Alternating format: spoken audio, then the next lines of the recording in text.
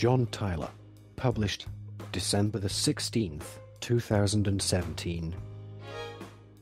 Special characters are denoted as follows: and, beginning and ending single or double quotations, and, left and right parentheses, an M dash, 3 consecutive periods. John Tyler, March the 29th, 1790, January the 18th, 1862.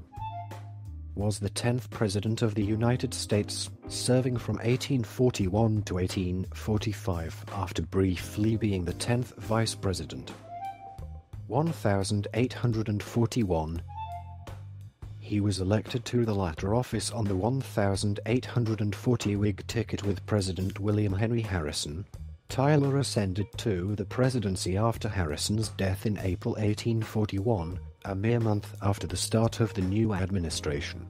He was a supporter of states' rights, and as president he adopted nationalist policies only when they did not infringe on the powers of the states. His unexpected rise to the presidency, with the resulting threat to the presidential ambitions of Henry Clay and other politicians, left him estranged from both major political parties. Tyler, born to a prominent Virginia family, became a national figure at a time of political upheaval.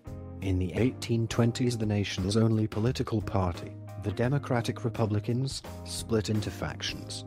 He was initially a Democrat, but opposed to Andrew Jackson during the Nullification Crisis, seeing his actions as infringing upon states' rights, and criticized his expansion of executive power during the Bank War. This led him to ally with the Whig Party. Tyler served as a Virginia state legislator, governor, U.S. representative, and U.S. senator. He was put on the 1840 presidential ticket to attract states' rights Southerners to a Whig coalition to defeat Martin Van Buren's re-election bid. With the death of President Harrison, Tyler became the first vice president to succeed to the presidency without election. After Harrison's one-month term, Tyler served longer than any president in U.S. history not elected to the office. To forestall constitutional uncertainty, Tyler immediately took the oath of office, moved into the White House, and assumed full presidential powers, a precedent that governed future secessions and was codified in the 25th Amendment. A strict constructionist, Tyler found much of the Whig platform unconstitutional, and vetoed several of his party's bills. Believing that the president should set policy rather than Congress, he sought to bypass the Whig establishment, most notably Kentucky Senator Henry Clay. Most of Tyler's cabinet resigned soon into his term, and the Whigs, dubbing him his accidency, expelled him from the party. Tyler was the first to see his veto of legislation overridden by Congress. Although he faced a stalemate on domestic policy, he had several foreign policy achievements, including the Webster-Ashburton Treaty with Britain and the Treaty of Wangkir with King China. The Republic of Texas separated from Mexico in 1836. Tyler, a firm believer in manifest destiny, saw its annexation as providing an economic advantage to the United States, and worked diligently to make it happen. He initially sought election to a full term as president, but after failing to gain the support of either Whigs or Democrats, he withdrew in support of Democrat James K. Polk, who favored annexation. Polk won the election, and Tyler signed a bill to annex Texas 3 days before leaving office. Under Polk, the process was completed. After the American Civil War began in 1861, Tyler won election to the Confederate House of Representatives shortly before his death. Although some have praised Tyler's political resolve, his presidency is generally held in lower regard by historians. He is considered an obscure president, with little presence in American cultural memory. Part 1: Early Life and Law Career. John Tyler was born on March the 29th, 1790, and like his future running mate William Henry Harrison, he hailed from Charles City County, Virginia, and was descended from aristocratic and politically entrenched families. The Tyler family traced its lineage to colonial Williamsburg in the 17th century. John Tyler Sr., commonly known as Judge Tyler, was a friend and college roommate of Thomas Jefferson and served in the Virginia House of Delegates alongside Benjamin Harrison V., father of William. The elder Tyler served 4 years as Speaker of the House of Delegates before becoming a state court judge. He subsequently served as governor and as a judge on the U.S. District Court at Richmond. His wife, Mary Margaret Armistead, was the daughter of a prominent plantation owner, Robert Booth Armistead. She died of a stroke when her son John was 7 years old. With 2 brothers and 5 sisters, Tyler was reared on Greenway Plantation, a 1,200-acre, 5-square-kilometer estate with a 6-room manor house his father had built. The Tylers' 40 slaves grew various crops, including wheat, corn and tobacco. Judge Tyler paid high wages for tutors who challenged his children academically. Tyler was of frail health, thin and prone to diarrhea throughout life. At the age of 12, he entered the preparatory branch of the elite College of William and Mary, continuing the Tyler family's tradition of attending the college. Tyler graduated from the school's collegiate branch in 1807, at age 17. Among the books that formed his economic views was Adam Smith's The Wealth of Nations, and he acquired a lifelong love of Shakespeare. His political opinions were shaped by Bishop James Madison, the college's president and namesake of the future president. The bishop served as a second father and mentor to Tyler. After graduation, Tyler read the law with his father, a state judge at the time, and later with Edmund Randolph, former United States Attorney General. Tyler was erroneously admitted to the Virginia bar at the premature age of 19. The admitting judge neglected to ask his age. By this time his father was serving as governor of Virginia, 1808 to 1811. And the young Tyler started a practice in Richmond, the state capital. In 1813 he purchased Woodburn Plantation, and resided there until 1821. Part 2. Political Rise. Part 2. Political Rise. Chapter 1. Start in Virginia Politics. In 1811, at age 21, Tyler was elected to represent Charles City County in the House of Delegates.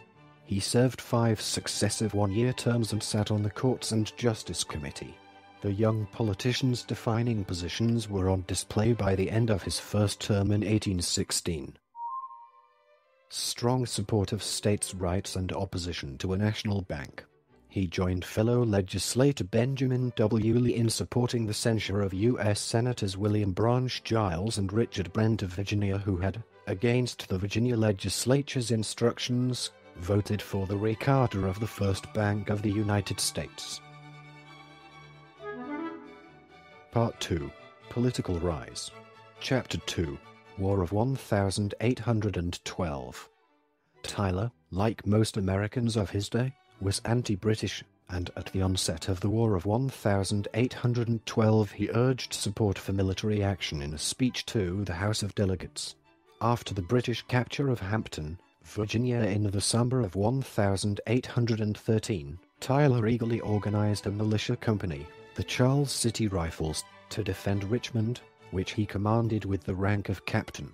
No attack came, and he dissolved the company 2 months later. For his military service, Tyler received a land grant near what later became Sioux City, Iowa. Tyler's father died in 1813, and Tyler inherited 13 slaves along with his father's plantation.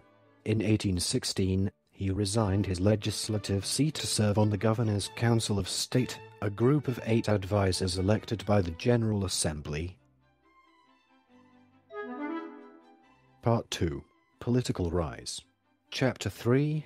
U.S. House of Representatives. The death of U.S. Representative John Clopton in September 1816 created a vacancy in Virginia's 23rd Congressional District. Tyler sought the seat, as did his friend and political ally Andrew Stevenson. Since the two men were politically alike, the race was for the most part a popularity contest. Tyler's political connections and campaigning skills narrowly won him the election. He was sworn into the 14th Congress on December 17, 1816, to serve as a Democratic Republican, the major political party in the era of good feelings. While the Democratic Republicans had supported states' rights, in the wake of the War of 1812 many members urged a stronger central government. A majority in Congress wanted to see the federal government help to fund internal improvements such as ports and roadways. Tyler held fast to his strict constructionist beliefs, rejecting such proposals on both constitutional and personal grounds. He believed each state should construct necessary projects within its borders using locally generated funds. Virginia was not in so poor a condition as to require a charitable donation from Congress, he contended. He was chosen to participate in an audit of the Second Bank of the United States in 1818 as part of a 5-man committee, and was appalled by corruption he perceived within the bank. He argued for the revocation of the bank charter, although Congress rejected any such proposal. His first clash with General Andrew Jackson followed Jackson's 1818 invasion of Florida during the First Seminole War. While praising Jackson's character, Tyler condemned him as overzealous for the execution of 2 British subjects. Tyler was elected for a full term without opposition in early 1819. The major issue of the 16th Congress, 1819-21, was whether Missouri should be admitted to the Union and whether slavery would be permitted in the new state. Acknowledging the ills of slavery, he hoped that by letting that expand, there would be fewer slaves in the East as slave and master journeyed west, making it feasible to consider abolishing the institution in Virginia. Thus, slavery would be abolished through the action of individual states as the practice became rare, as had been done in some northern states. Tyler believed that Congress did not have the power to regulate slavery and that admitting states based on whether they were slave or free was a recipe for sectional conflict. Therefore, the Missouri Compromise was enacted without Tyler's support. It admitted Missouri as a slave state and Maine as a free one, and it also forbade slavery in states formed from the northern part of the territories. Throughout his time in Congress, he voted against bills which would restrict slavery in the territories. Tyler declined to seek renomination in late 1820, citing ill health. He privately acknowledged his dissatisfaction with the position, as his opposing votes were largely symbolic and did little to change the political culture in Washington. He also observed that funding his children's education would be difficult on a congressman's low salary. He left office on March 3, 1821, endorsing his former opponent Stevenson for the seat, and returned to private law practice full-time. Part 2. Political Rise. Chapter 4. Return to state politics. Restless and bored after 2 years at home practicing law, Tyler sought election to the House of Delegates in 1823. Neither member from Charles City County was seeking re-election, and Tyler was elected easily that April, finishing first among the 3 candidates seeking the 2 seats. At the term's start in December, he found the chamber in debate over the impending presidential election of 1824. The Congressional Nominating Caucus, an early system for choosing presidential candidates, was still used despite its growing unpopularity. Tyler tried to convince the lower house to endorse the caucus system and choose William H. Crawford as the Democratic-Republican candidate. Crawford captured the legislature's support, but Tyler's proposal was defeated. His most enduring effort in this second legislative tenure was saving the College of William and Mary, which risked closure from waning enrollment. Rather than move it from rural Williamsburg to the populous capital of Richmond, as some suggested, Tyler proposed that a series of administrative and financial reforms be enacted. These were passed into law and were successful. By 1840 the school achieved its highest ever enrollment. Tyler's political fortunes were growing. He was considered as a possible candidate in the legislative deliberation for the 1824 U.S. Senate election. He was nominated in December 1825 for governor of Virginia, a position which was then appointed by the legislature. Tyler was elected 131 to 81 over John Floyd. The office of governor was powerless under the original Virginia Constitution. 1776 to 1830. Lacking even veto authority, Tyler enjoyed a prominent oratorical platform but could do little to influence the legislature. His most visible act as governor was delivering the funeral address for former President Jefferson, a Virginian who had died on July 4, 1826. Tyler was deeply devoted to Jefferson, and his eloquent eulogy was well received. Tyler's governorship was otherwise uneventful. He promoted states' rights and adamantly opposed any concentration of federal power. In order to thwart federal infrastructure proposals, he suggested Virginia actively expand its own road system. A proposal was made to expand the state's poorly funded public school system, but no significant action was taken. Tyler was re-elected unanimously to a second one-year term in December 1826. In 1829, Tyler was elected as a delegate to the Virginia Constitutional Convention of 1829 to 1830 from the Senate district that included Chief Justice John Marshall. He was appointed to the Committee on the Legislature. His service in various capacities at a state level included as president of the Virginia Colonization Society and as rector and chancellor of the College of William and Mary. Part 2. Political Rise. Chapter 5. U.S. Senate. In January 1827, the General Assembly considered whether to elect U.S. Senator John Randolph for a full 6-year term.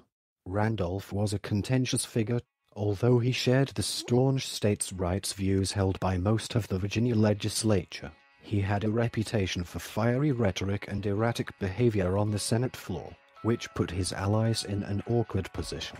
Furthermore, he had made enemies by fiercely opposing President John Quincy Adams and Kentucky Senator Henry Clay.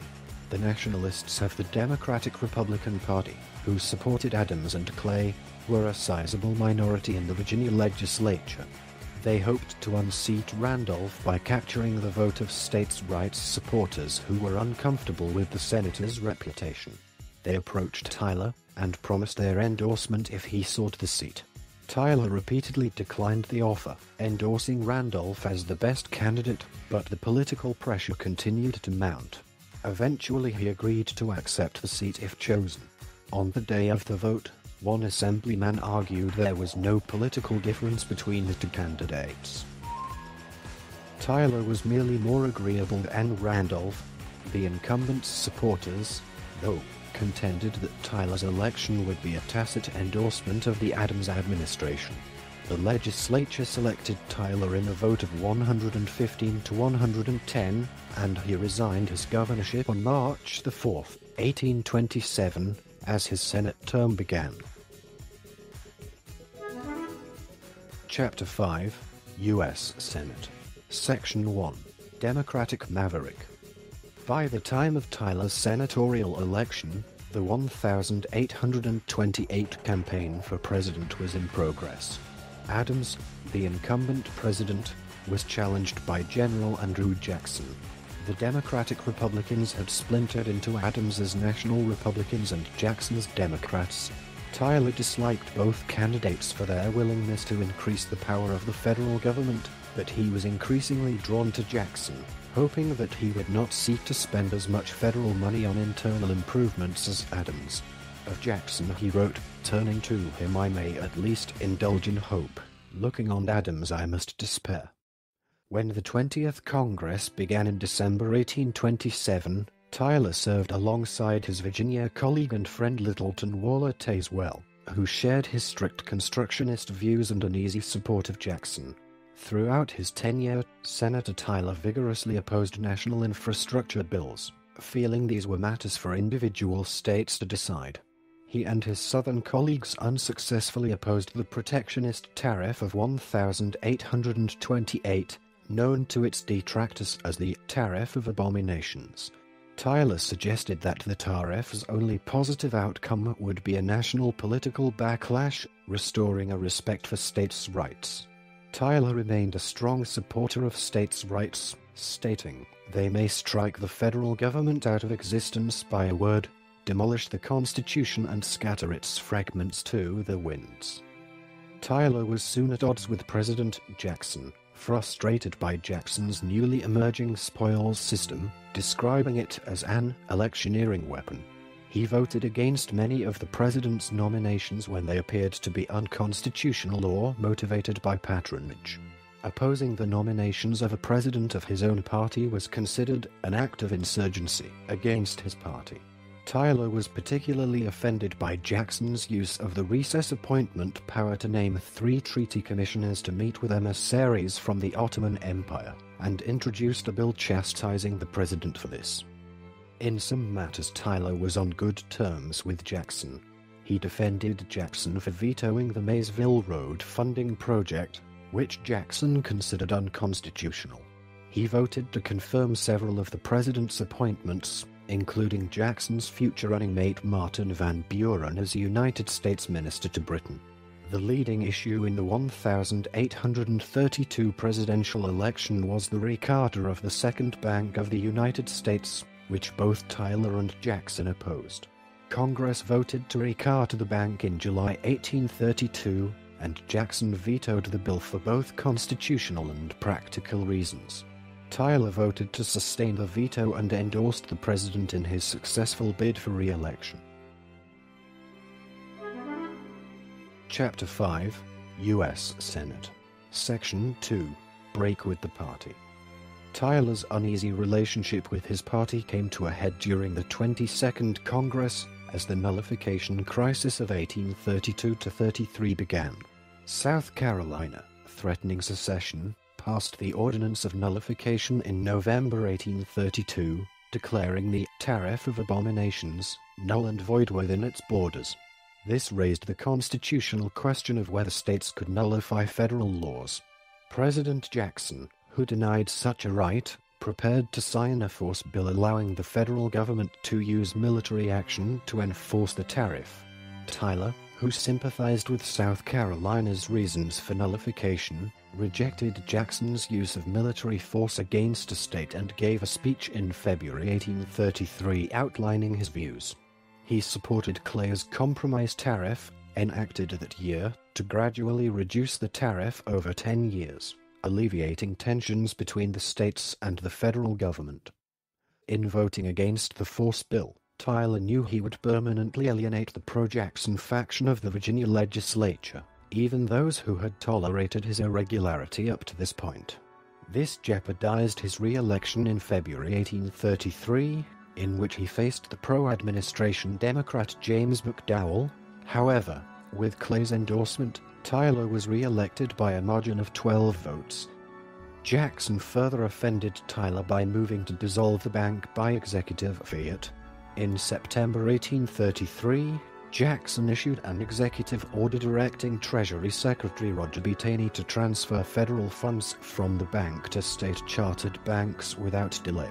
Tyler saw this as a flagrant assumption of power, a breach of contract, and a threat to the economy. After months of agonizing, he decided to join with Jackson's opponents. Sitting on the Senate Finance Committee, he voted for 2 censure resolutions against the president in March 1834. By this time, Tyler had become affiliated with Clay's newly formed Whig Party, which held control of the Senate. On March 3, 1835, with only hours remaining in the congressional session, the Whigs voted Tyler president pro tempore of the Senate as a symbolic gesture of approval. He is the only U.S. president to have held this office. Shortly thereafter, the Democrats took control of the Virginia House of Delegates. Tyler was offered a judgeship in exchange for resigning his seat, but he declined. Tyler understood what was to come. He would soon be forced by the legislature to cast a vote that went against his constitutional beliefs. Senator Thomas Hart Benton of Missouri had introduced a bill expunging the censure of Jackson. By resolution of the Democratic-controlled legislature, Tyler could be instructed to vote for the bill.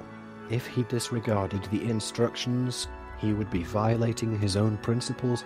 The first act of my political life was a censure on Messrs. Giles and Brent for opposition to instructions, he noted. Over the next few months he sought the counsel of his friends, who gave him conflicting advice. By mid-February he felt that his Senate career was likely at an end. He issued a letter of resignation to the Vice President, Van Buren, on February the 29th, 1836, saying in part, quote, "I shall carry with me into retirement the principles which I brought with me into public life, and by the surrender of the high station to which I was called by the voice of the people of Virginia, I shall set an example to my children which shall teach them to regard as nothing place and office, when either is to be attained or held at the sacrifice of honor." Part 2. Political Rise. Chapter 6. Presidential Election, 1836. While Tyler wished to attend to his private life and family, he was soon occupied with the presidential election of 1836. He had been suggested as a vice presidential candidate since early 1835, and the same day the Virginia Democrats issued the expunging instruction, the Virginia Whigs nominated him as their candidate. The new Whig Party was not organized enough to hold a national convention and name a single ticket against Van Buren, Jackson's chosen successor. Instead, Whigs in various regions put forth their own preferred tickets, reflecting the party's tenuous coalition. The Massachusetts Whigs nominated Daniel Webster and Francis Granger. The anti-Masons of the northern and border states backed William Henry Harrison and Granger, and the states' rights advocates of the Middle and Lower South nominated Hugh Lawson White and John Tyler. In Maryland, the Whig ticket was Harrison and Tyler, and in South Carolina it was Willie P. Mangum and Tyler. The Whigs wanted to deny Van Buren a majority in the Electoral College, throwing the election into the House of Representatives, where deals could be made.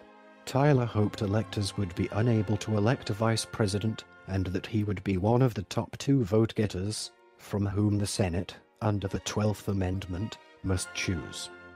Following the custom of the times, that candidates not appear to seek the office. Tyler stayed home throughout the campaign and made no speeches. Tyler received only 47 electoral votes from Georgia, South Carolina and Tennessee in the November 1836 election, trailing both Granger and the Democratic candidate, Richard Mentor Johnson of Kentucky. Harrison was the leading Whig candidate for president, but he lost to Van Buren. The presidential election was settled by the Electoral College, but for the only time in American history, the vice presidential election was decided by the Senate, which selected Johnson over Granger on the first ballot. Part 2. Political Rise. Chapter 7. National Political Figure. Tyler had been drawn into Virginia politics even as a U.S. Senator. From October 1829 to January 1830, he served as a member of the State Constitutional Convention, a role which he had been reluctant to accept. The original Virginia Constitution gave outsized influence to the state's more conservative eastern counties, as it allocated an equal number of legislators to each county, regardless of population, and only granted suffrage to property owners. The convention gave the more populous and liberal counties of western Virginia an opportunity to expand their influence. Tyler, a slave owner from eastern Virginia, supported the existing system. He largely remained on the sidelines during the debate, however, not wishing to alienate any of the state's political factions. He was focused on his Senate career, which required a broad base of support, and gave speeches during the convention promoting compromise and unity. After the 1836 election, Tyler thought his political career was at an end and planned to return to private law practice. In the fall of 1837, a friend sold him a sizable property in Williamsburg. Unable to remain away from politics, Tyler successfully sought election to the House of Delegates and took his seat in 1838. He was a national political figure by this point, and his third delegate service touched on such national issues as the sale of public lands. Tyler's successor in the Senate was William Carbell Rives, a conservative Democrat. In February 1839, the General Assembly considered who should fill that seat, which was to expire the following month.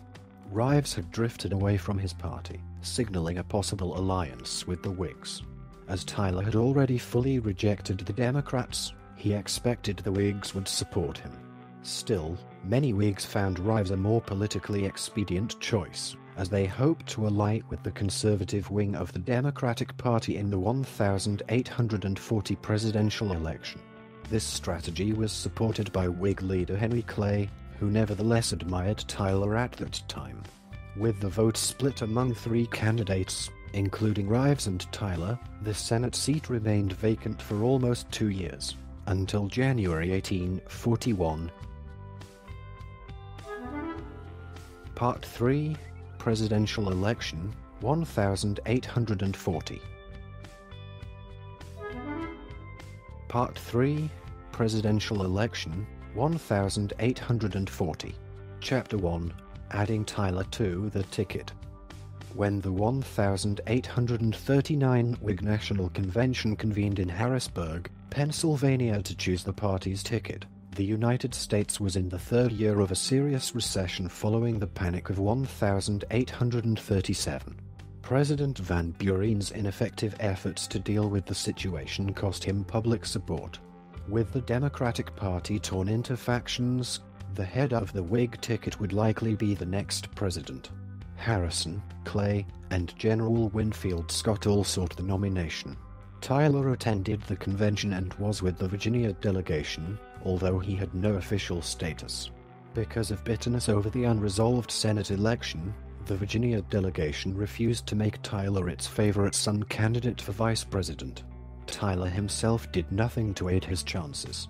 If his favored candidate for the presidential nomination, Clay, were successful, he would likely not be chosen for the second place on the ticket, which would probably go to a Northerner to assure geographic balance. The convention deadlocked among the three main candidates, with Virginia's votes going to Clay.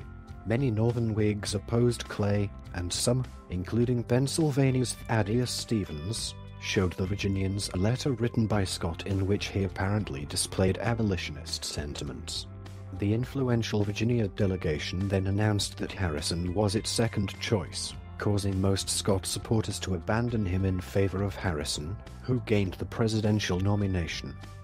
The vice presidential nomination was considered immaterial. No president had failed to complete his elected term. Not much attention was given to the choice, and the specifics of how Tyler came to gain it are unclear. Chitwood pointed out that Tyler was a logical candidate. As a Southern slave owner, he balanced the ticket and also assuaged the fears of Southerners who felt Harrison might have abolitionist leanings. Tyler had been a vice presidential candidate in 1836, and having him on the ticket might win Virginia, the most populous state in the South.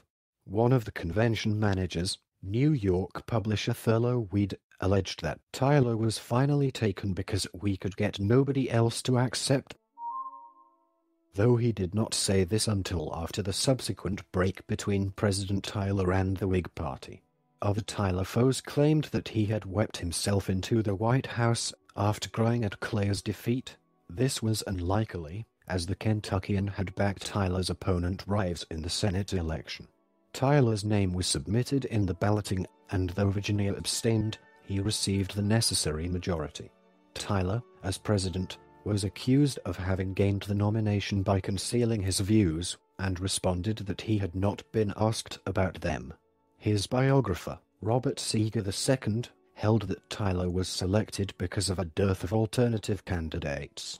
Seeger concluded he was put on the ticket to draw the South to Harrison. No more, no less.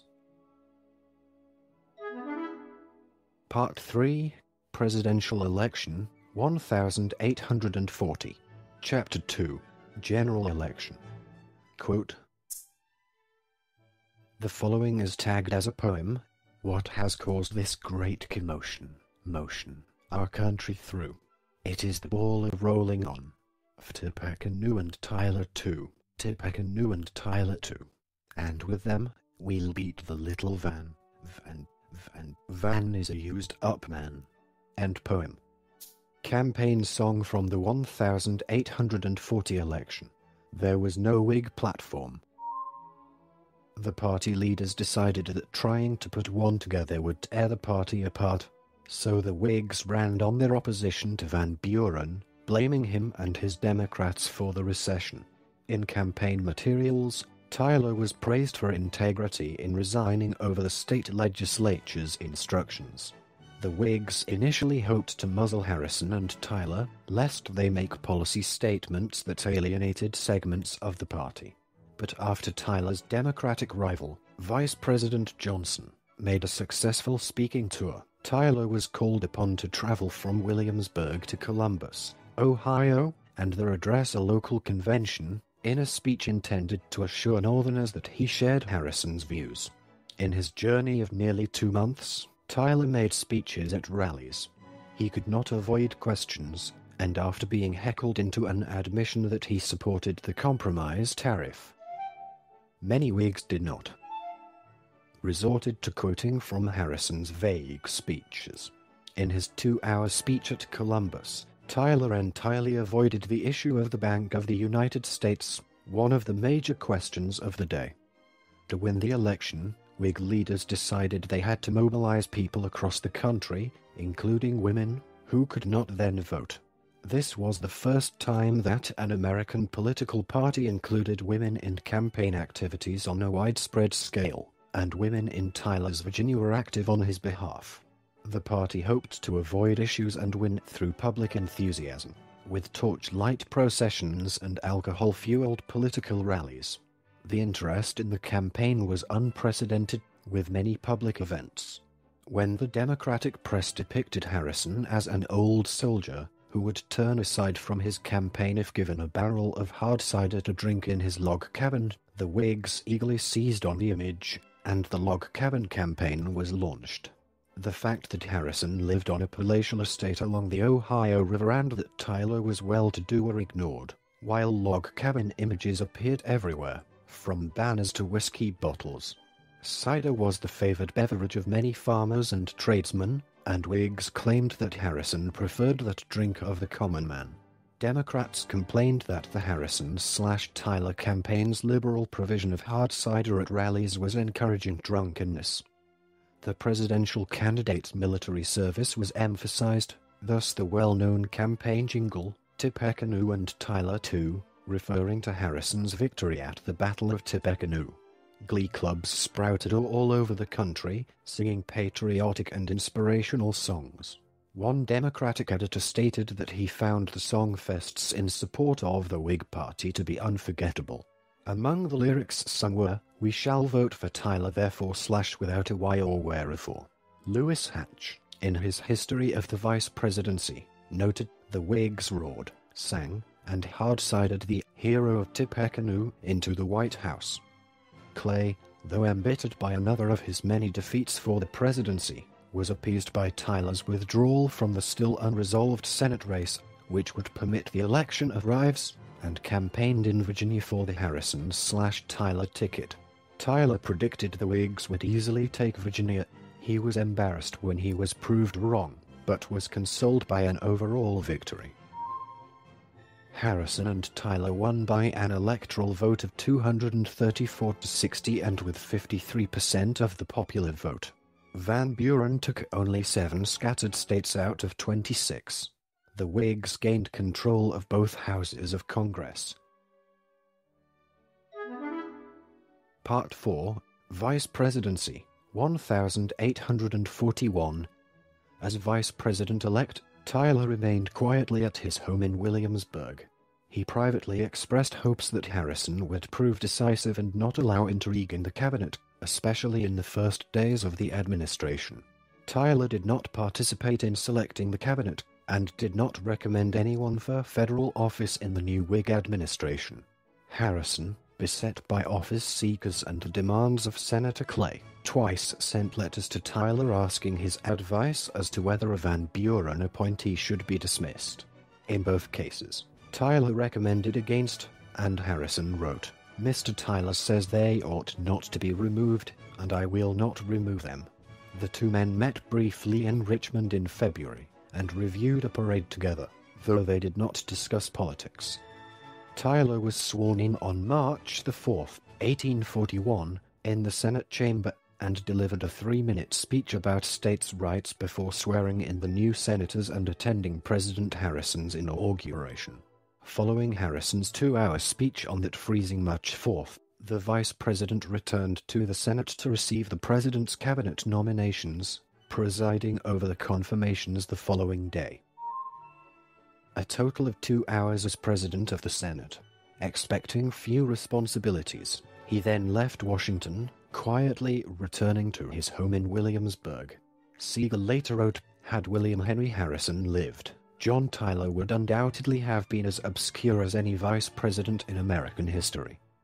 Harrison, meanwhile, struggled to keep up with the demands of Henry Clay and others who sought offices and influence in his administration. Harrison's old age and fading health were no secret during the campaign, and the question of the presidential succession was on every politician's mind. The first few weeks of the presidency took a toll on Harrison's health, and after being caught in a rainstorm in late March, he came down with pneumonia and pleurisy. Secretary of State Daniel Webster sent word to Tyler of Harrison's illness on April 1. 2 days later, Richmond attorney James Lyons wrote with the news that the president had taken a turn for the worse, remarking that, "I shall not be surprised to hear by tomorrow's mail that General Harrison is no more." Tyler determined not to travel to Washington, not wanting to appear unseemly and anticipating the president's death. At dawn on April 5th, Webster's son Fletcher, chief clerk of the State Department, arrived at Tyler's plantation with a letter from Webster, informing the new president of Harrison's death the morning before. Part 5. Presidency 1841 to 1845. Harrison's death in office was an unprecedented event that caused considerable uncertainty regarding presidential succession. Article 2, Section 1, Clause 6 of the United States Constitution, which governed inter-term presidential succession at the time, now superseded by the 25th Amendment, states that, quote, "In case of the removal of the president from office, or of his death, resignation, or inability to discharge the powers and duties of the said office, the same shall devolve on the vice president." Interpreting this constitutional prescription led to the question of whether the actual office of president devolved upon Vice President Tyler, or merely its powers and duties.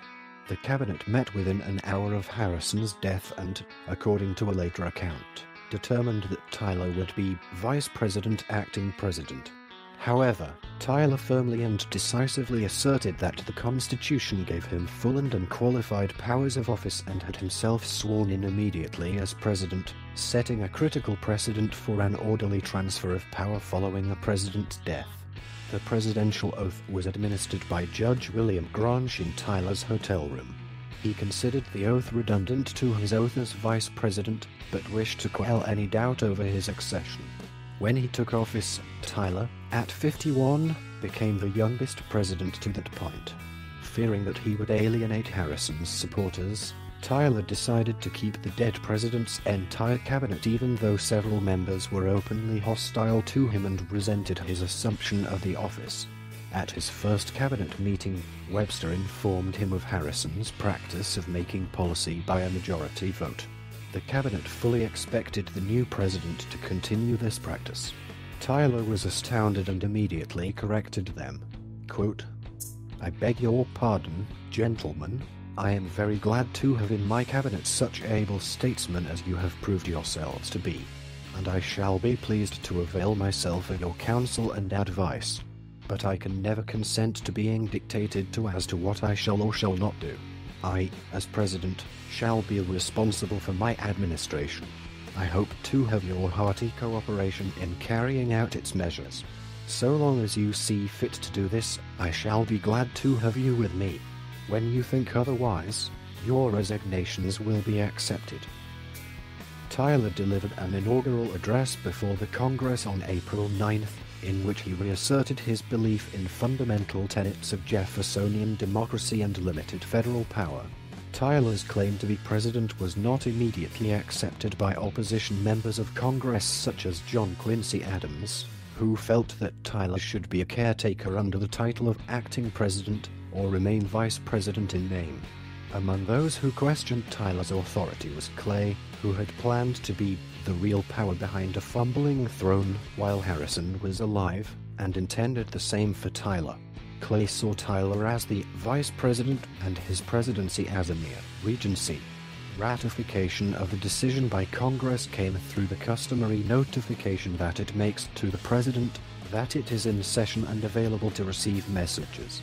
In both houses, unsuccessful amendments were offered to strike the word president in favor of language including the term vice president to refer to Tyler. Mississippi Senator Robert J. Walker, in opposition, stated that the idea that Tyler was still vice president and could preside over the Senate was absurd. Tyler's opponents never fully accepted him as president. He was referred to by many mocking nicknames, including his accidency. However, Tyler never wavered from his conviction that he was the rightful president. When his political opponents sent correspondence to the White House addressed to the vice president or acting president, Tyler had it returned unopened. Part 5, Presidency Chapter 1, Economic Policy and Party Conflicts. Harrison had been expected to adhere to Whig Party policies and to defer to party congressional leaders, particularly Clay. When Tyler succeeded him, he initially concurred with the new Whig Congress, signing into law the preemption bill granting squatters sovereignty to settlers on public land, a distribution act. Discussed below. A new bankruptcy law, and the repeal of the independent treasury. But when it came to the great banking question, Tyler was soon at odds with the congressional Whigs, and twice vetoed Clay's legislation for a national banking act. Although the second bill was originally tailored to meet his objections in the first veto, its final version did not.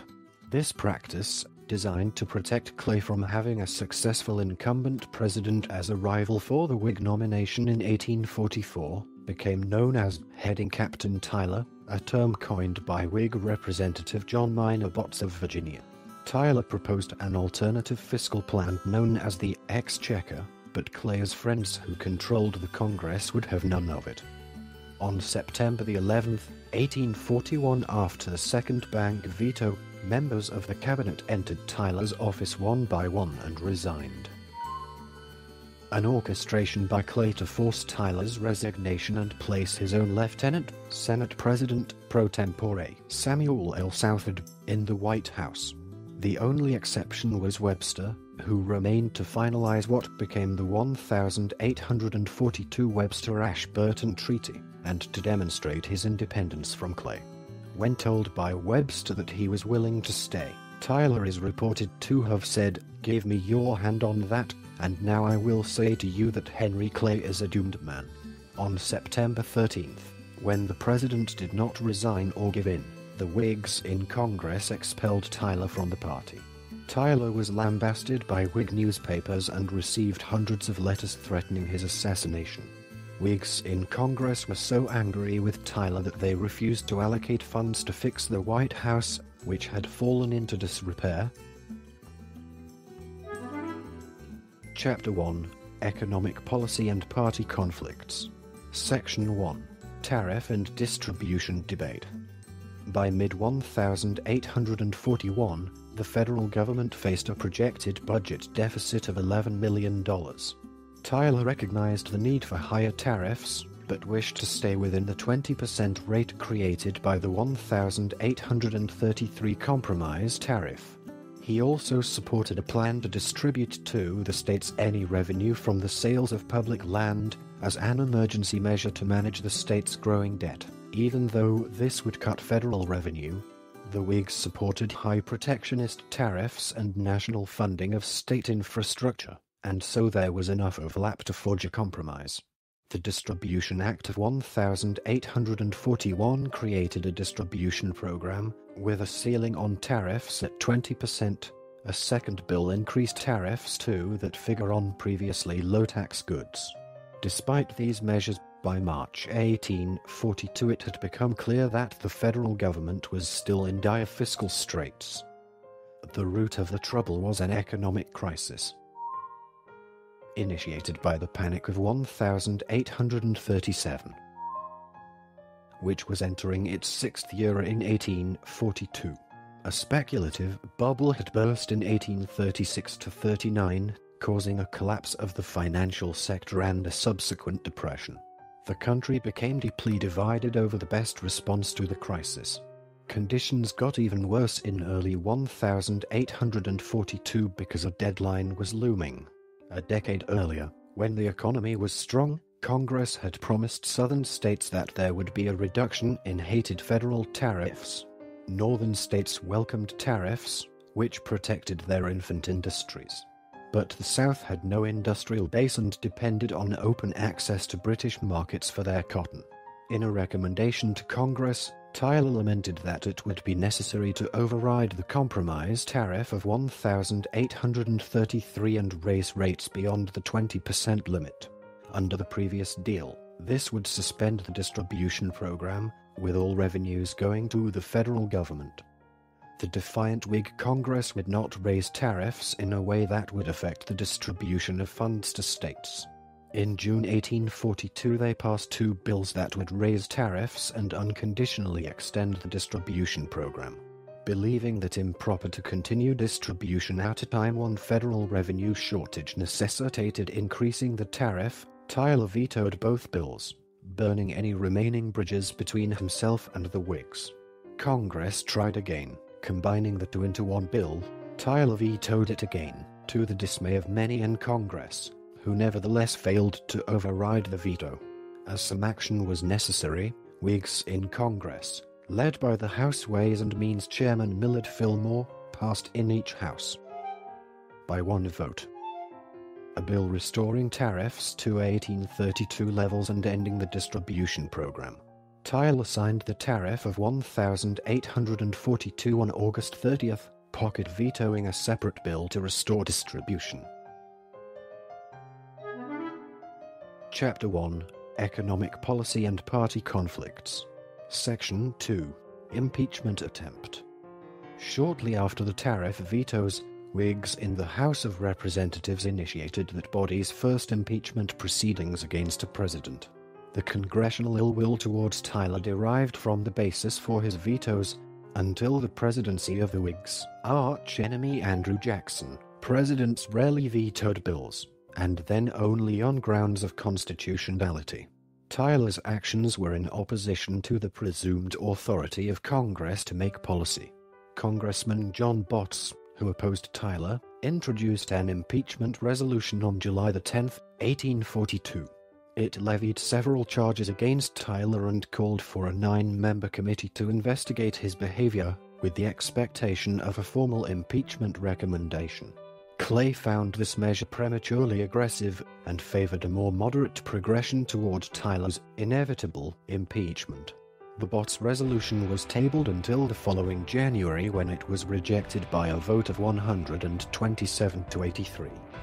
A House Select Committee headed by John Quincy Adams, an ardent abolitionist who disliked slaveholders like Tyler, condemned the president's use of the veto and assailed his character. While the committee's report did not formally recommend impeachment, it clearly established the possibility, and in August 1842 the House endorsed the committee's report. Adams sponsored a constitutional amendment to change both houses' two-thirds requirement for overriding vetoes to a simple majority, but neither house approved. The Whigs were unable to pursue further impeachment proceedings in the subsequent 28th Congress. In the elections of 1842 they retained a majority in the Senate but lost control of the House. Near the end of Tyler's term in office, on March 3, 1845, Congress overrode his veto of a minor bill relating to revenue cutters. The first override of a presidential veto. Part 5, Presidency Chapter 2, Administration and Cabinet. The battles between Tyler and the Whigs in Congress resulted in a number of his cabinet nominees being rejected. He received little support from Democrats and, without much support from either major party in Congress, a number of his nominations were rejected without regard for the qualifications of the nominee. It was then unprecedented to reject a president's nominees for his cabinet. Though in 1809, James Madison withheld the nomination of Albert Gallatin as Secretary of State because of opposition in the Senate. 4 of Tyler's cabinet nominees were rejected, the most of any president. These were Caleb Cushing, Treasury; David Henshaw, Navy; James Porter, War; and James S. Greene, Treasury. Henshaw and Porter served as recess appointees before their rejections. Tyler repeatedly renominated Cushing, who was rejected 3 times in one day. March 3, 1843, the last day of the 27th Congress.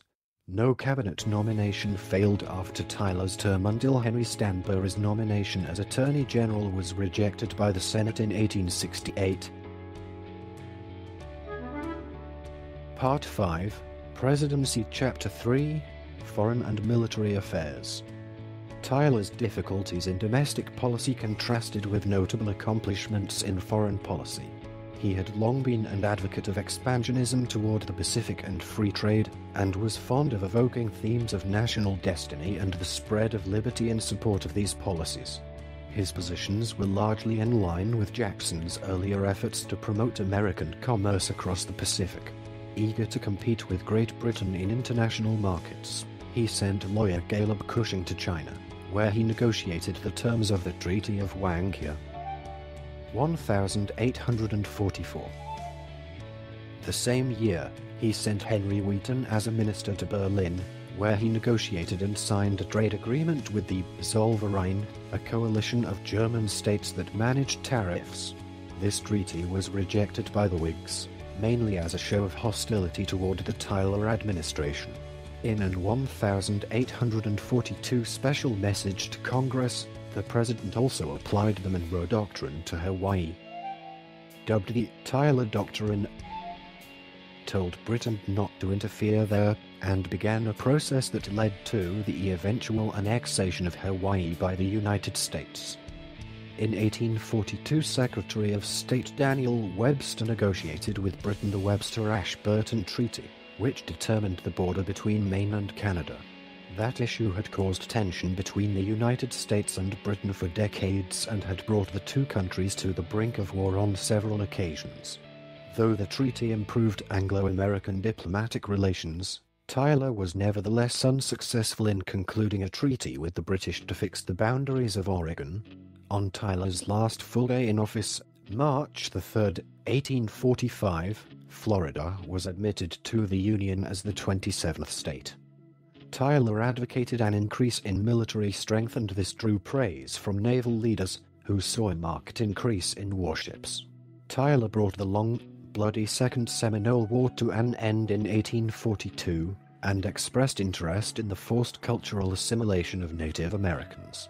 He also advocated the establishment of a chain of American forts from Council Bluffs, Iowa to the Pacific.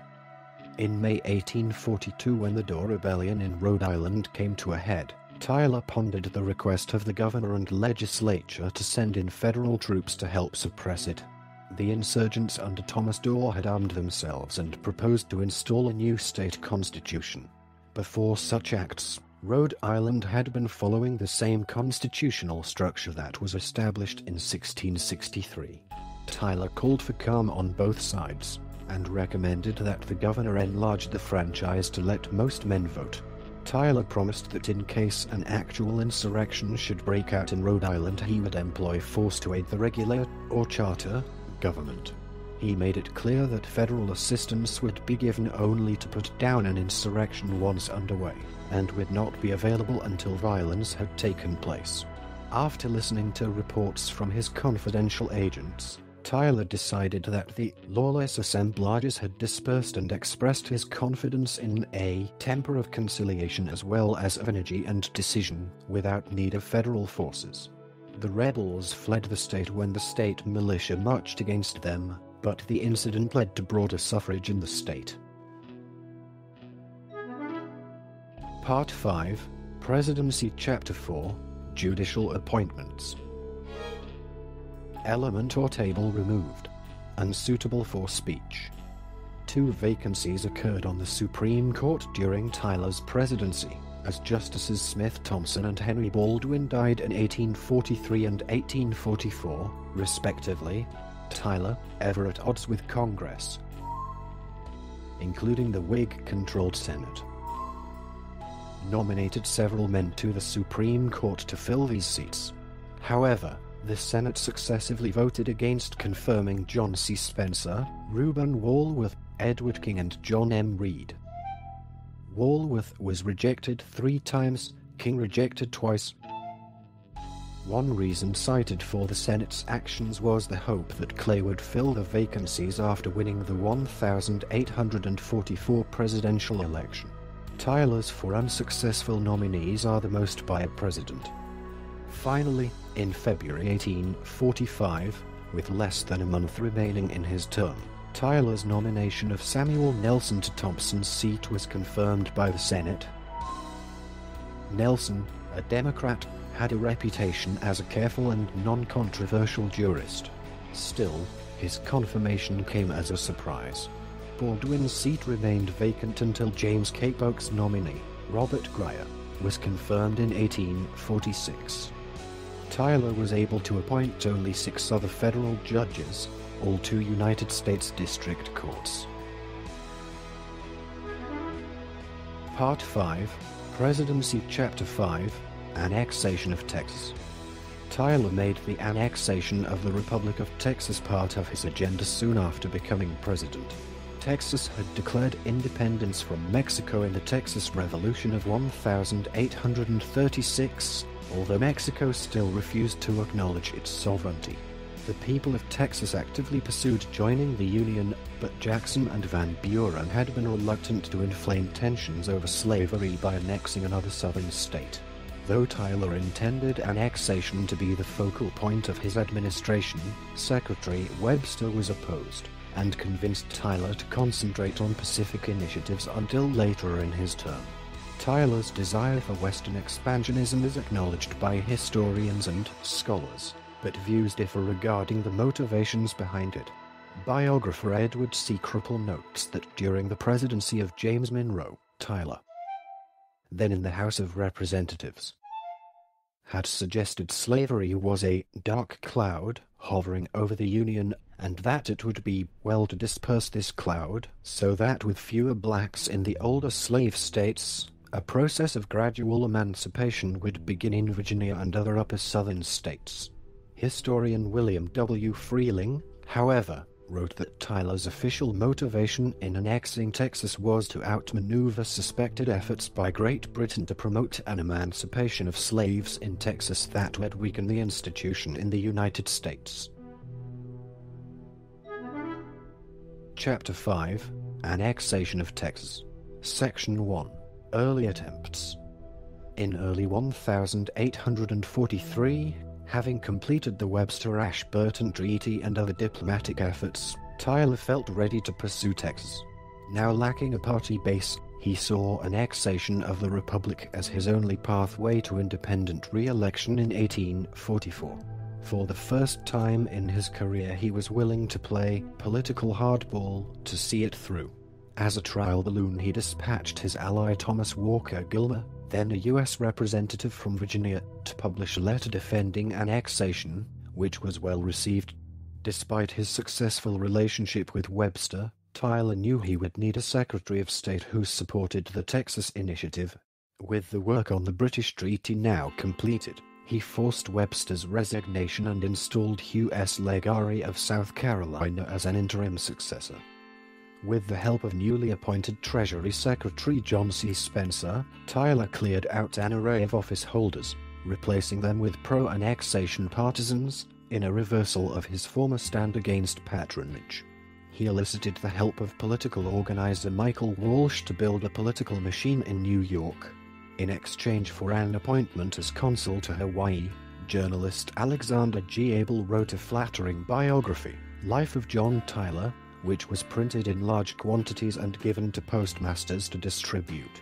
Seeking to rehabilitate his public image, Tyler embarked on a nationwide tour in the spring of 1843. The positive reception of the public at these events contrasted with his ostracism back in Washington. The tour centered on the dedication of the Bunker Hill Monument in Boston, Massachusetts. Shortly after the dedication, Tyler learned of Legare's sudden death, which dampened the festivities and caused him to cancel the rest of the tour. Tyler appointed Abel P. Upshur, a popular Secretary of the Navy and close advisor, as his new Secretary of State, and nominated Gilmer to fill Upshur's former office. Tyler and Upshur began quiet negotiations with the Texas government, promising military protection from Mexico in exchange for a commitment to annexation. Secrecy was necessary, as the Constitution required congressional approval for such military commitments.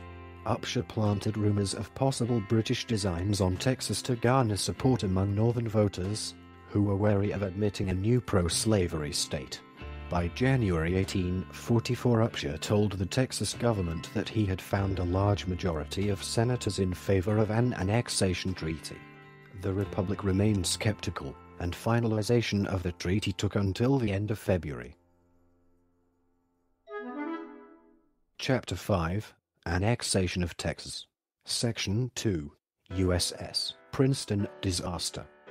A ceremonial cruise down the Potomac River was held aboard the newly built the United States ship Princeton, 1843, 6 on February the 28th, 1844, the day after completion of the annexation treaty. Aboard the ship were 400 guests, including Tyler and his cabinet, as was the world's largest naval gun, the Peacemaker. The gun was ceremoniously fired several times in the afternoon to the great delight of the onlookers, who then filed downstairs to offer a toast. Several hours later, Captain Robert F. Stockton was convinced by the crowd to fire one more shot. As the guests moved up to the deck, Tyler paused briefly to watch his son-in-law, William Waller, sing a ditty. At once an explosion was heard from above. The gun had malfunctioned. Tyler was unhurt, having remained safely below deck, but a number of others were killed instantly, including his crucial cabinet members, Gilmer and Upshur. Also killed or mortally wounded were Virgil Maxey of Maryland, Rep. David Gardner of New York, Commodore Beverly Kennan, Chief of Construction of the United States Navy, and Armistead, Tyler's black slave and body servant. The death of David Gardner had a devastating effect on his daughter, Julia, who fainted and was carried to safety by the president himself. Julia later recovered from her grief and married Tyler. For Tyler, any hope of completing the Texas plan before November, and with it, any hope of re-election, was instantly dashed. Historian Edward P. Kripal later wrote that, prior to the Civil War and the assassination of Abraham Lincoln, the Princeton disaster unquestionably was the most severe and debilitating tragedy ever to confront a president of the United States. Chapter 5, Annexation of Texas. Section 3, Ratification Issue. In what the Miller Center of Public Affairs considers a serious tactical error that ruined the scheme of establishing political respectability for him, Tyler appointed former Vice President John C. Calhoun in early March 1844 as his Secretary of State. Tyler's good friend, Virginia Representative Henry A. Wise, wrote that following the Princeton disaster, Wise on his own volition extended Calhoun the position as a self-appointed emissary of the president, and Calhoun accepted. When Wise went to tell Tyler what he had done, the president was angry but felt that the action had to stand. Calhoun was a leading advocate of slavery, and his attempts to get an annexation treaty passed were resisted by abolitionists as a result.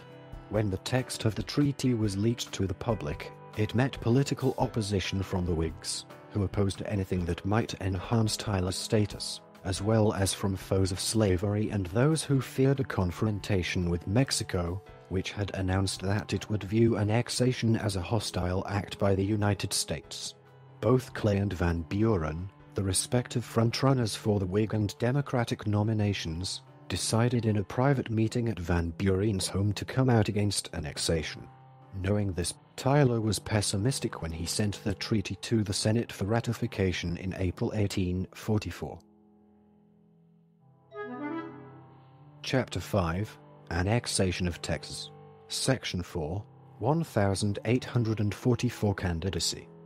Following Tyler's break with the Whigs in 1841, he attempted a return to his old Democratic Party, but its members, especially the followers of Van Buren, were not ready to accept him. He knew that, with little chance of election, the only way to salvage his presidential legacy was to move public opinion in favor of the Texas issue. He formed a third party, the Democratic Republicans, using the office holders and political networks he had built over the previous year. Multiple supportive newspapers across the country issued editorials promoting his candidacy throughout the early months of 1844. Reports of meetings held throughout the country suggest that support for the president was not limited to office holders, as is widely assumed. Just as the Democratic Party was holding its presidential nomination in Baltimore, Maryland, the Tyler supporters, in that very city, were holding signs reading "Tyler and Texas," and with their own high visibility and energy they gave Tyler their nomination. His new Democratic-Republican Party re-nominated Tyler for the presidency on May 27, 1844. Regular Democrats were forced to call for annexation of Texas in their platform, but there was a bitter battle for the presidential nomination. Ballot after ballot, Van Buren failed to win the necessary supermajority of Democratic votes, and slowly fell in the rankings. It was not until the ninth ballot that the Democrats turned their sights to James K. Polk, a less prominent candidate who supported annexation. They found him to be perfectly suited for their platform, and he was nominated with 2/3 of the vote. Tyler considered his work vindicated, and implied in an acceptance letter that annexation was his true priority rather than election. Chapter 5, Annexation of Texas. Section 5, Annexation Achieved. Tyler was unfazed when the Whig-controlled Senate rejected his treaty by a vote of 16 to 35 in June 1844. He felt that annexation was now within reach by joint resolution rather than by treaty, and made that request to the Congress. Former President Andrew Jackson, a staunch supporter of annexation, persuaded Polk to welcome Tyler back into the Democratic Party and ordered Democratic editors to cease their attacks on him. Satisfied by these developments, Tyler dropped out of the race in August and endorsed Polk for the presidency. Polk's narrow victory over Clay in the November election was seen by the Tyler administration as a mandate for completing the resolution. Tyler announced in his annual message to Congress that a controlling majority of the people and a large majority of the states have declared in favor of immediate annexation. In late February 1845, the House approved a joint resolution offering annexation to Texas by a substantial margin. The Senate approved by a bare 27 to 25 majority, and 3 days before the end of his term, Tyler signed the bill into law. After some debate, Texas accepted the terms and entered the Union on December 29, 1845, as the 28th state. Part 6, Family and Personal Life. Tyler fathered more children than any other American president. His first wife was Letitia Christian. November 12, 1790, September 10, 1842. With whom he had 8 children, Mary, 1815 to 1847. Robert, 1816 to 1877. John, 1819 to 1896. Letitia, 1821 to 1907. Elizabeth, 1823 to 1850. And 1825 to 1825. Alice, 1827 to 1854. And Tazewell, 1830 to 1874. Tyler's first wife Letitia died of a stroke in the White House in September 1842. His second wife was Julia Gardner. July the 23rd, 1820, July the 10th, 1889. With whom he had 7 children: David, 1846 to 1927. John Alexander, 1848 to 1883. Julia, 1849 to 1871. Lachlan, 1851 to 1902. Lyon, 1853 to 1935. Robert Fitzwaller, 1856 to 1927. And Pearl, 1860 to 1947. Although Tyler's family was dear to him, during his political rise he was often away from home for extended periods. When Tyler chose not to seek re-election to the House of Representatives in 1821 because of illness, he nevertheless expressed concern as he anticipated the proper education his growing family. While in office it was difficult to practice law being away in Washington part of the year, and his plantation was also more profitable when Tyler was available to manage it himself. By the time he entered the Senate in 1827, he had resigned himself to spending part of the year away from his family. Still, he sought to remain close to his children through letters. Tyler was a slaveholder, at one point keeping 40 slaves at Greenway. Although he regarded slavery as an evil, and did not attempt to justify it, he never freed any of his slaves. Tyler considered slavery a part of states' rights, and therefore the federal government lacked the authority to abolish it. The living conditions of his slaves are not well documented, but historians surmise that he cared for their well-being and abstained from physical violence against them. In December 1841, Tyler was attacked by abolitionist publisher Joshua Levitt, with the unsubstantiated allegation that Tyler had fathered several sons with his slaves, and later sold them. A number of African American families today maintain a belief in their descent from Tyler, but there is no evidence of such genealogy. As of which date? Tyler has 2 living grandsons through his son Lyon Gardner Tyler, making him the earliest former president with living grandchildren. Lyon Gardner Tyler Jr. was born in 1924, and Harrison Ruffin Tyler was born in 1928. Lyon Tyler Jr. resides in Franklin, Tennessee, and Harrison Tyler maintains the family home, Sherwood Forest Plantation, in Charles City County, Virginia. Part 7, Post-Presidency and Death. Tyler retired to a Virginia plantation, originally named Walnut Grove, or The Grove. Located on the James River in Charles City County, he renamed it Sherwood Forest, in a reference to the folk legend Robin Hood, to signify that he had been outlawed by the Whig Party. He did not take farming lightly and worked hard to maintain large yields. His neighbors, largely Whigs, appointed him to the minor office of Overseer of Roads in 1847 in an effort to mock him. To their displeasure he treated the job seriously, frequently summoning his neighbors to provide their slaves for road work, and continuing to insist on carrying out his duties even after his neighbors asked him to stop. He withdrew from politics, rarely receiving visits from his friends. He was asked to give an occasional public speech, but was not sought out as an advisor.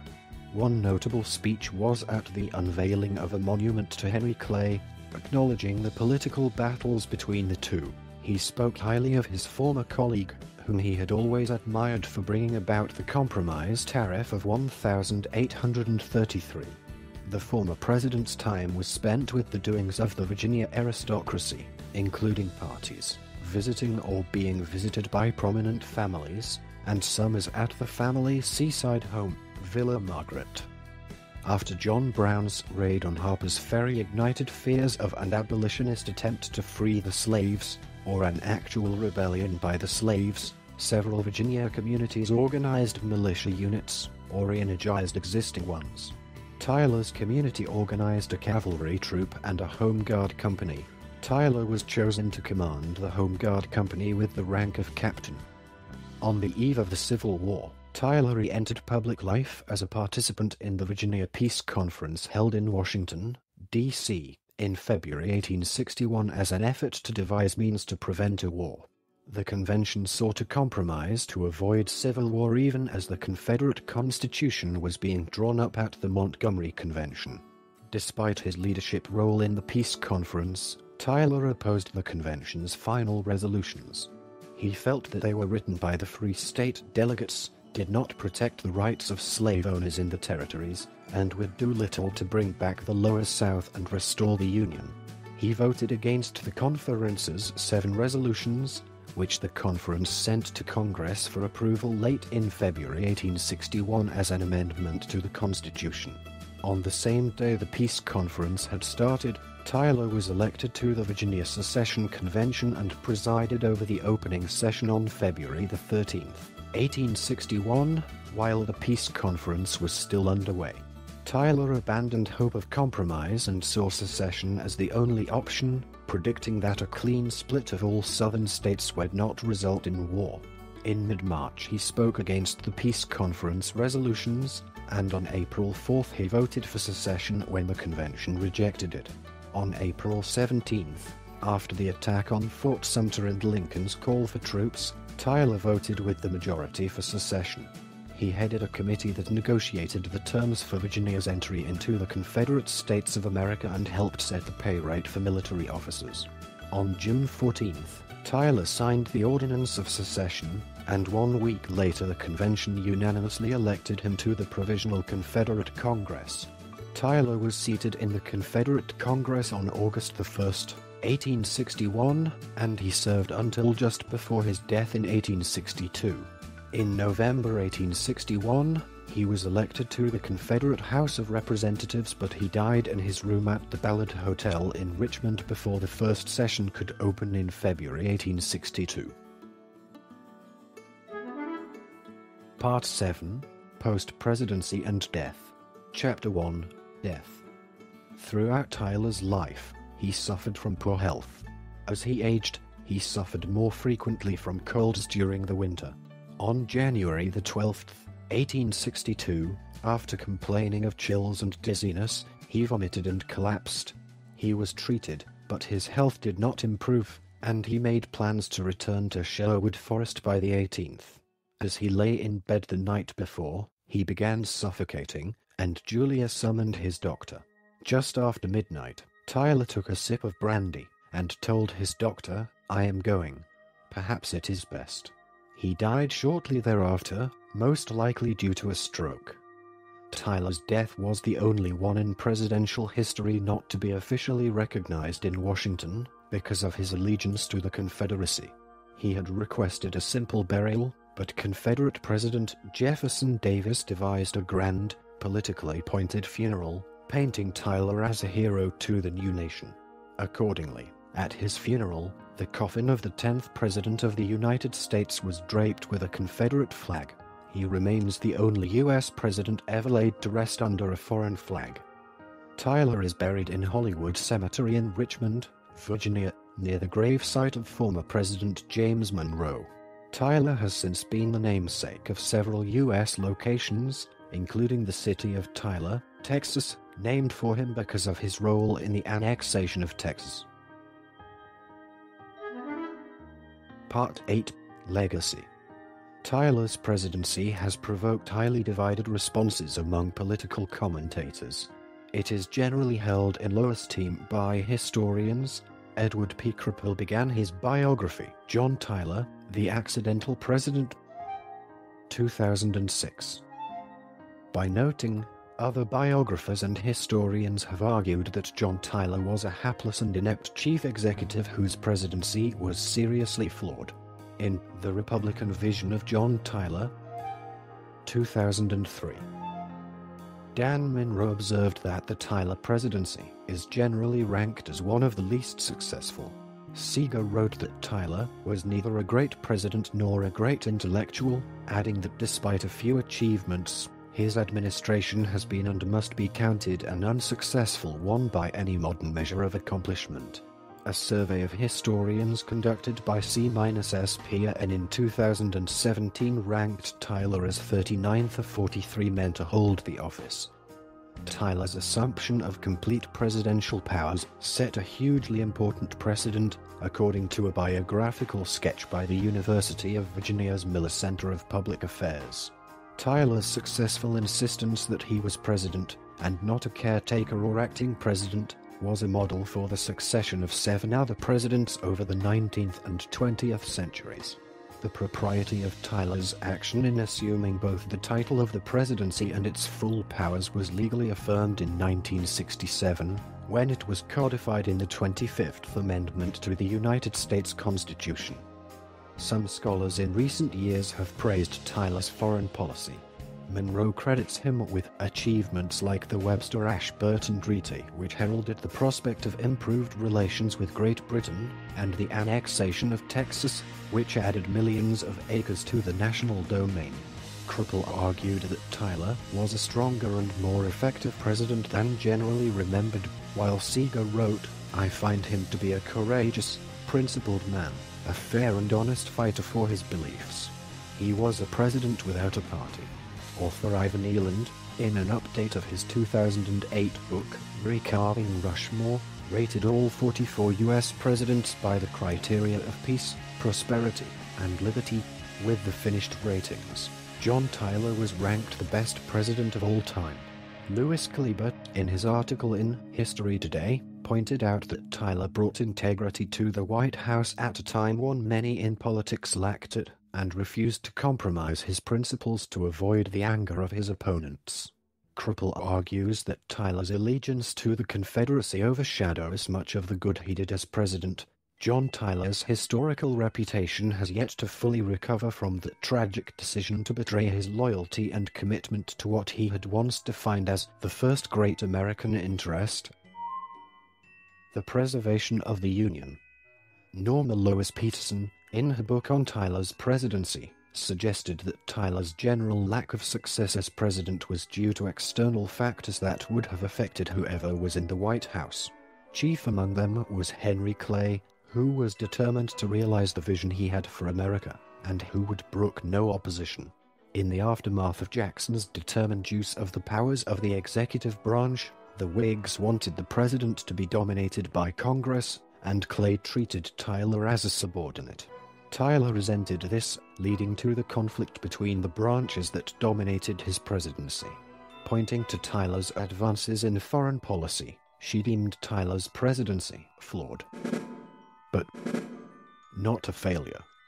While academics have both praised and criticized Tyler, the general American public has little awareness of him at all. Several writers have portrayed Tyler as among the nation's most obscure presidents. As Seeger remarked, his countrymen generally remember him, if they have heard of him at all, as the rhyming end of a catchy campaign slogan. This recording is a derivative work from Wikipedia. For more information, to commission recordings like this, and to support the developer, please visit www.patreon.com/frogcast.